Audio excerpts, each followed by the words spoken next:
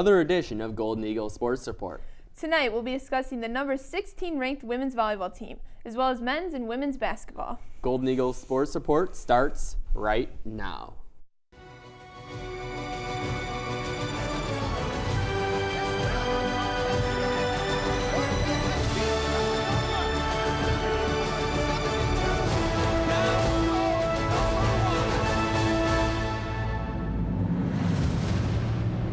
Good evening, Marquette. I'm John Steppe. And I'm Tara Schumel.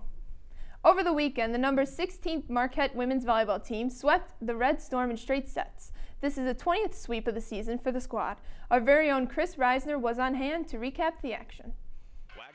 The Marquette women's volleyball team made quick work of St. John's Saturday, taking them down in straight sets. I think we were a little slow in transition to get things going, but then once we got into the flow of the match, I thought our serve pass did a good job. And there was a little bit added motivation to the game, as it was senior day. Just having a lot of people here, the whole lower bowl was filled at one point. That was really awesome. So just getting everybody and this was isn't really the last pumped time up Marquette there will were so play the many Red extra Storm. people here. With the field set for the Big East tournament, 2-seeded Marquette will play 3-seed St. John's next Friday in Omaha at 2 p.m. For St. John's on Friday again, we plan to just come out and make a little bit less errors offensively and just to go out and be ready for that game to beat them and then hopefully advance into the finals. We'll look at what they go down with St. John's. They're a good team. They have some things that they can do offensively that can cause problems. They can block balls. The libero is really good. So we're going to have to find a way to game plan against them a little bit better because our offense was sputtering tonight. Awesome. Reporting from the Al McGuire Center, Chris Reisner, Marquette Wire Sports. With some insight on women's volleyball, we now want to welcome in one of our volleyball analysts, Zoe Comerford. Zoe, thanks for joining us. Thanks for having me, John. Well, let's get right into it. Zoe, it was senior night, and they ended the regular season on a high note with their 20th their 20th sweep of the year. What does this accomplishment say about the team's success? So it actually says a lot. So Tice and Abby Julian kind of talked a little bit about how important it was to get that win at the Al, because it probably will be their last home match of the season unless they host the first two rounds of the NCAA tournament. But they definitely said how it was important that everyone was really playing on their game, and maybe they were a little rattled in that first set, but they kind of picked it up in the second and third set. Even in the third set, they hit a .556, which is a pretty impressive as a collective team. And the team hit a combined 365 in that last clip and had just 2 errors in the final frame. So with a team hitting as efficiently as Marquette does, how does that give them a leg up against the competition?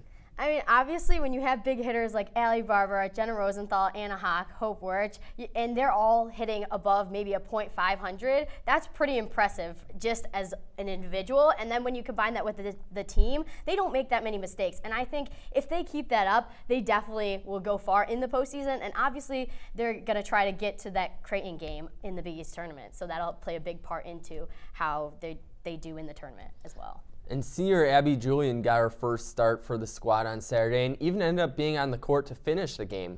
What did that mean to her? Yeah, when we were talking to her, she was very excited because Ryan had told her maybe a week before that she was playing in the game. She didn't realize she would get to end the game, but she did get to start the game, and she was able to get some sets, which she said she wasn't able to do for her 4 years. So being able to make a difference with the team, with the experienced team of Marquette Volleyball, she just really loved it, and she had a great time. So she was very excited about that. And finally, Zoe, Marquette's going to get another chance against St. John's shortly with the Big East tournament. What will be the keys to that matchup? Yeah, it's really unique actually because they played St. John's on Saturday and they're playing them again in a little less than a week. So that's a quick turnaround. And losing the first set, or almost losing the first set to St. John's, definitely rattled them a little bit in the first set, but they definitely got back on the horse, as to say, and did very well in the next 2 sets and won pretty handedly. So I think they really need to stay confident with their serving as the most part, and because they didn't have that many service aces, and they're a team who is known for service aces. And Hope Wirch had 2 service aces, but usually she'll get maybe like 4 or 5. So they definitely have to stay confident on that. And obviously their defense has been a bit of a struggle this season, so they really need to cover that back line a little bit better. And I think if they get hot, they are a team that's going to win the Big East tournament. Bold statement right there. We're going to take a short break, but when we'll come back, we'll be talking some Marquette men's and women's basketball. Don't go anywhere because Golden Eagle Sports Report will be right back.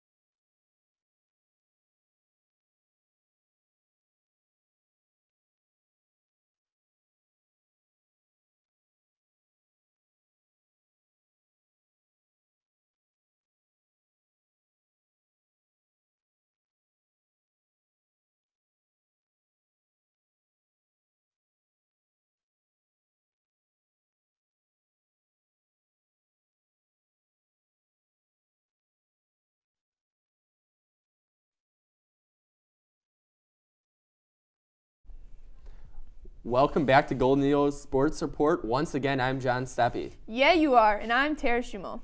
Marquette women's basketball is off to a 3-1 start in its 2018-19 campaign. The team defeated its first 3 opponents by almost 43 points on average before suffering its first loss to number 24 Miami on Thursday in the semifinal of the preseason NIT. To give us more information on what happened in that game, we want to welcome in one of our women's basketball analysts, Nick Galley.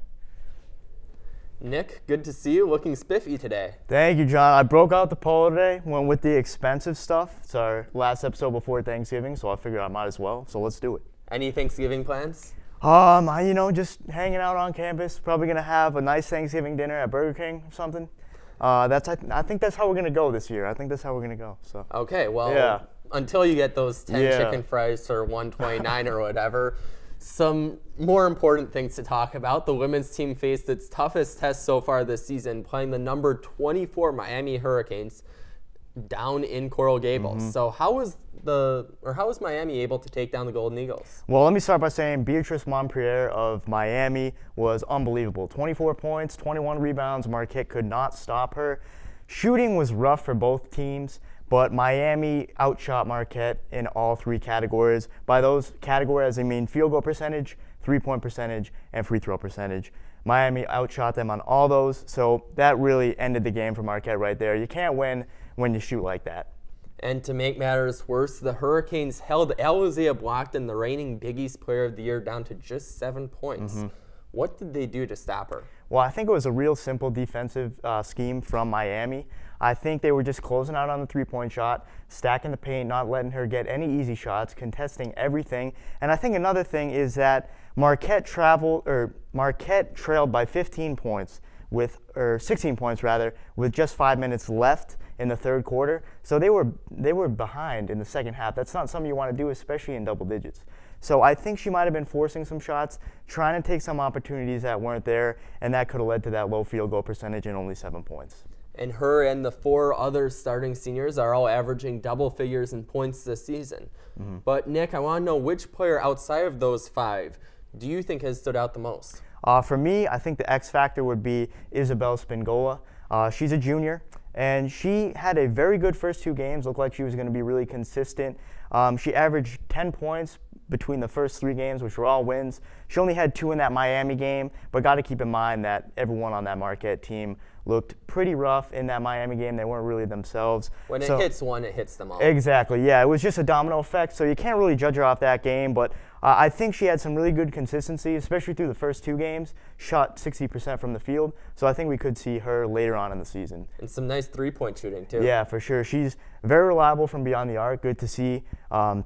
Especially heading into some tough games against Mississippi State, Michigan, and Northwestern. So, well, Marquette continues its season Saturday against University of Illinois Chicago. What do you expect to see from Marquette in this matchup? Well, a couple things. I think one thing is the mental game. They need to shake off this game against Miami, move on to the next game, get ready for this one, make sure your head's focused completely on this game. Don't even worry about that Miami game. Just forget about it. Second thing, I think you got to get Alizea Blockton going early and often. Make sure she's getting her shots up. She is a great scorer, very proficient. So I think you just have to get her in her zone, and once you can do that and she's scoring normally, you're going to see a win from Marquette against Chicago. Well, as always, thank you, Nick. Thank you for having me. We will take a quick break, but when we're back, we're going to be talking about the other basketball team here at Marquette. And you won't want to miss what Coach Wojo and some of the players told reporters earlier today. So don't go anywhere, because we'll be right back with more Golden Eagle Sports Report.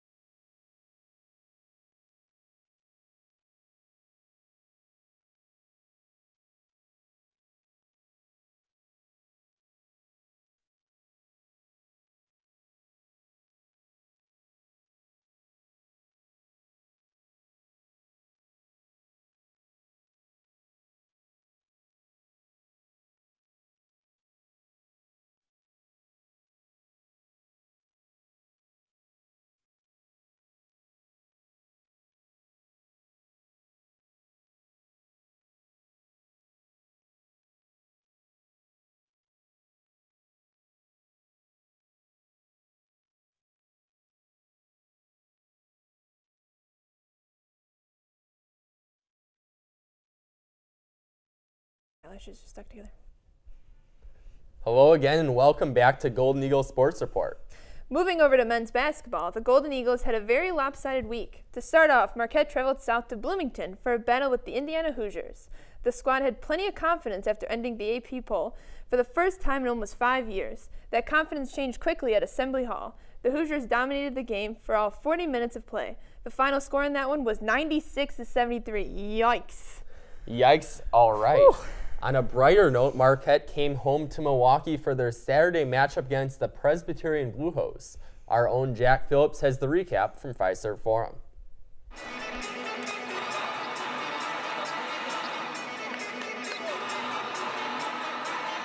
Fiserv Forum may have looked electric pregame, however, it was the exact opposite for most of the game. Brick after brick after brick. That was the story of the first half for the Marquette Golden Eagles, who were shooting 25% from the field heading into halftime. But just because the story starts off poorly doesn't mean there can't be a happy ending, right? It was a great win for our team. There was enormous game pressure. We were down 5, down 6 in the second half, and I felt like, that at that point, Presbyterian really thought, they could win the game. And there was a lot of game pressure on our guys, and our guys responded. The Golden Eagles entered the second half as if they were a completely different team. Normally, one would assume someone like Marcus Howard or Sam Hauser ignited the team's impressive play, but it was actually grad transfer guard Joseph Chartouni. He totaled 16 points off of the bench on 24 minutes and even chipped in 3 separate three-pointers. To no one's surprise, all of those coming in the second half. Like I said, when you see the ball go in for the first time, it just feels good. And I've kept working on my jump shot, kept shooting threes in practice after practice, and I knew it was going to come, and just got to stay with it. It's not because I had one good game that just got to rely now on it. Just myself having good games, just going to stay with it, keep working hard, and things are going to be good. Regardless of the squad's early struggles, it should be safe to say that Marquette has left their haunting nightmare of a match against Indiana back in Bloomington. However, their non-conference schedule doesn't get any easier as they now prepare to face the number 2 team in the nation, the Kansas Jayhawks. Although that game will be played away from both teams' home courts in Brooklyn, New York, Coach Wojo understands how important of a game this will be for his team. It's a tradition-rich program. They have a Hall of Fame coach, and they have much talent as anyone in the United States. And so it'll be a tremendous challenge for us on a big stage, and we welcome that. And we're looking forward to it, and we'll grow from it. Alongside Megan Rock from Fiserv Forum, I'm Jack Phillips, Marquette Wire Sports. Now that the squad prepares to face Kansas on Wednesday, let's see what Coach Wojciechowski had to say on his one-on-one team's biggest game of the season. Well, we have an unbelievable amount of respect for Kansas and their program and Coach Self, and obviously I think they're as talented as any college basketball team in the country this year. It's a huge challenge, but one we welcome. Our team needs to be challenged. That's how we figure out where we're at, and our non-conference challenges us consistently, and I'm not sure they'll be any bigger than the one against Kansas. Despite the seriousness of their upcoming game, players and coaches couldn't help but smile at the thought of Thanksgiving just a few days away. As the team will be spending the holiday with one another, let's see what Marcus Howard is most excited for this Thursday. I'm not really sure. I'm not sure what our people are putting together, but I know they're going to put together a great meal.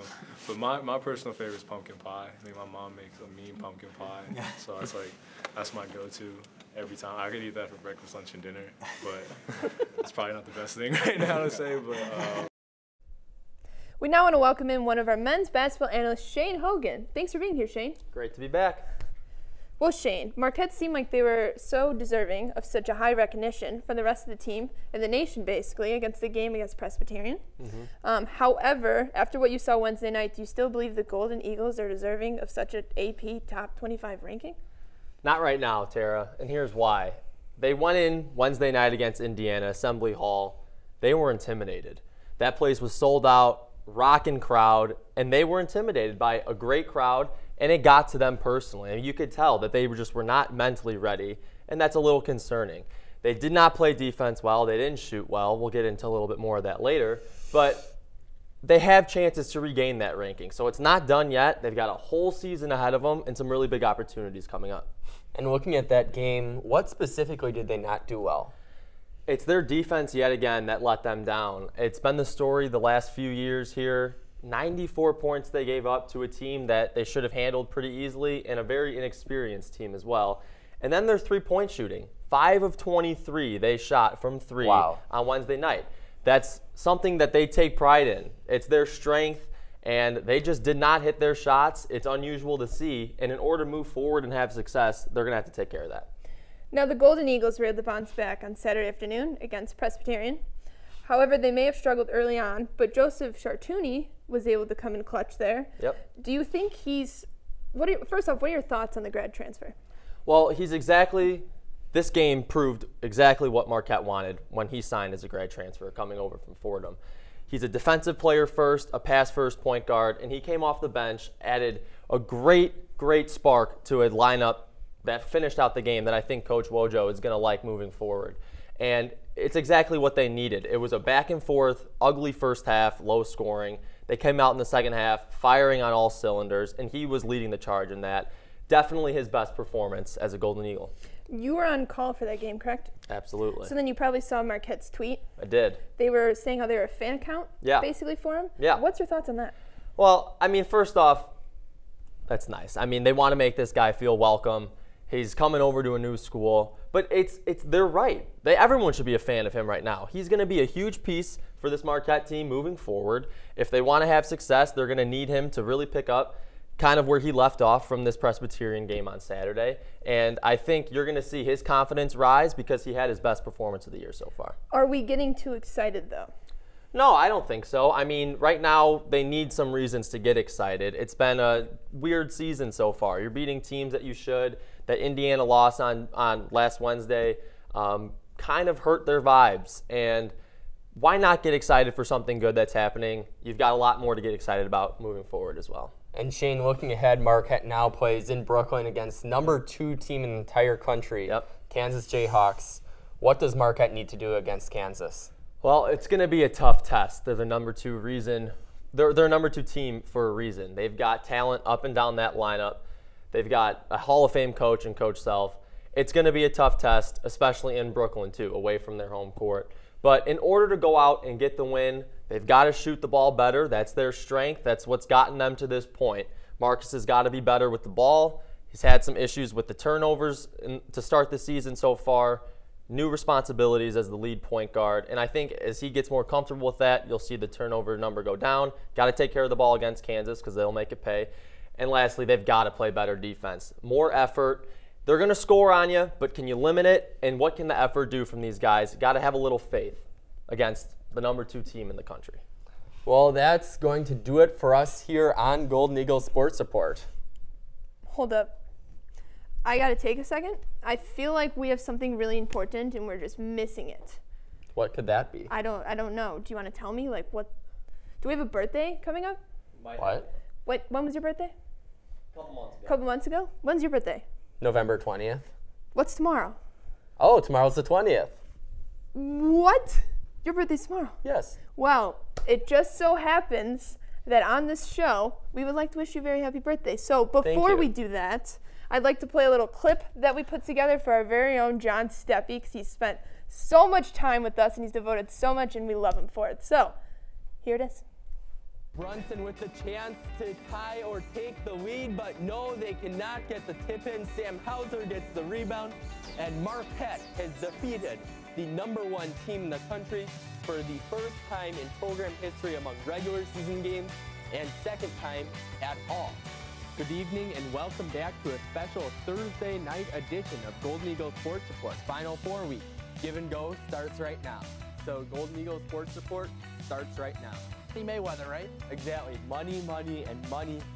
Multiple Golden Eagles swooping in for that one. More on, now actually we have a few more seconds here. So now we'll turn it to Kellen and Ryan for more analysis. Athletic competition other than throwing a football. Could Tom Brady beat Michael Jordan? No, that's fine. No. First 13 minutes so far today, the streak is up to 400 scoreless minutes. Wilborn with a spin move, beautiful to hoop. That was a piece of art right there. At Marquette University, good night. For Kellen Bowdy and John Steppe, good night, Marquette. So, John, from everyone on the Marquette Wire, we just want to say thank you for devoting most, if not all, of your time to this team and sports coverage, and we appreciate you greatly. So, happy birthday. Thank you. And nice try trying to get out of it, because you weren't going to get out of it. So I thought I had it. I thought I did. Nope, definitely not. Not on this team. Well, you want to finish off the show for us? Well, on behalf of everyone, thank you for tuning in, and good night, Marquette.